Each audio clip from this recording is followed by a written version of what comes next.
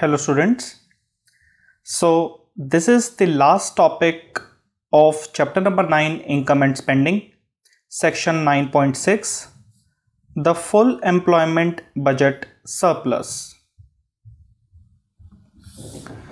The full employment budget surplus measures the budget surplus at the full employment level of income or at potential output.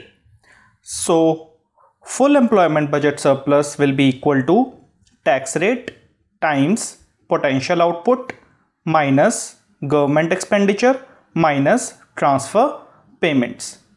Full employment budget surplus is measured at potential output. Other names for full employment budget surplus are cyclically adjusted surplus, high employment surplus, standardized budget surplus, and the last one is structural surplus. Difference between actual and full employment budgets. Budget surplus at the full employment minus actual budget surplus is equal to tax rate times potential output minus actual output.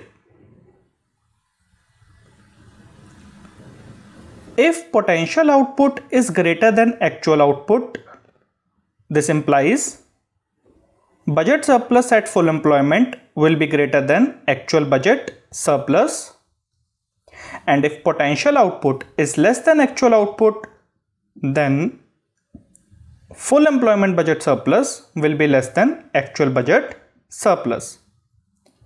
Thank you.